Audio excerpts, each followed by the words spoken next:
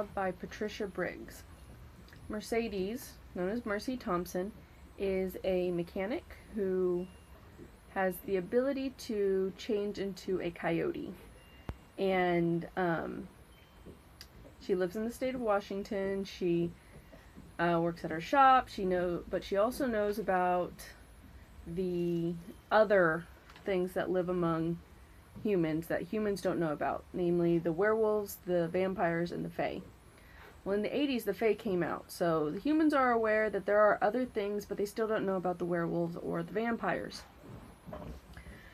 Where she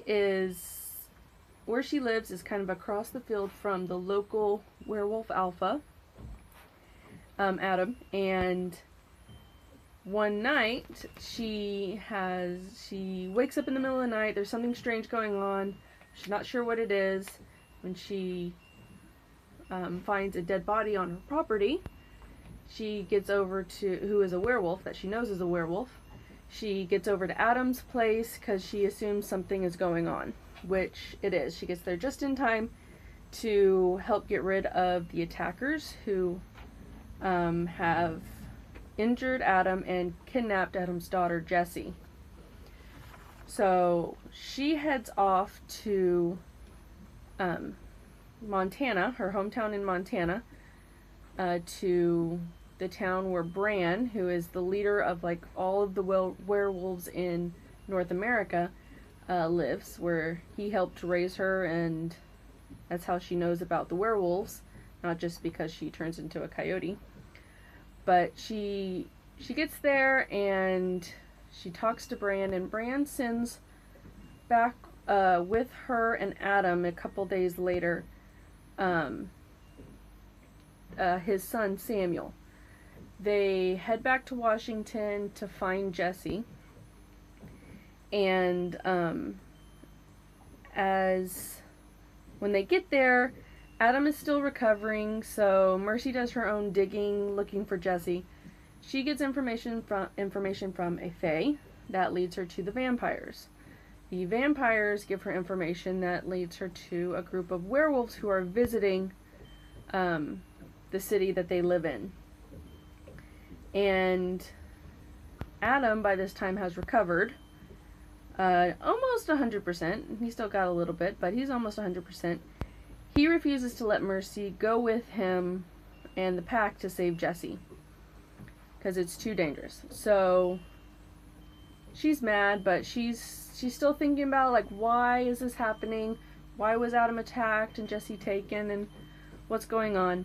Well, the Bran is getting ready to let the world know that the werewolves exist. Forensics is getting too advanced. Technology is just moving on to where they can't hide themselves as easily as they used to. So she thinks that's the reason, to try and get Adam to challenge Bran for leadership of the werewolves so that they don't come out of hiding. Well, the next day, she still hasn't heard from Adam, and she finds out that Adam has disappeared. So Adam and Jessie are both missing now. That night, she's visited by some of the visiting werewolves, who they didn't plan on having kidnapping and extortion and murder be the reason. They're not involved with that.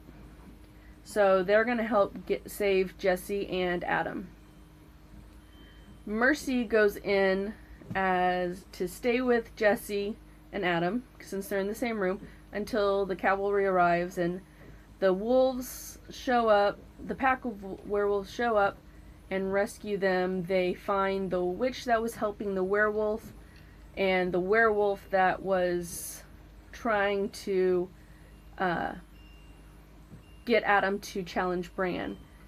And a lot of that was, yes, they didn't want the werewolves to come out, but they also needed, this werewolf wanted his father, who is a newly changed werewolf, to get past his control issues so that he can live. If a werewolf loses control, he cannot live, because werewolves have to be in control or else they destroy everything. So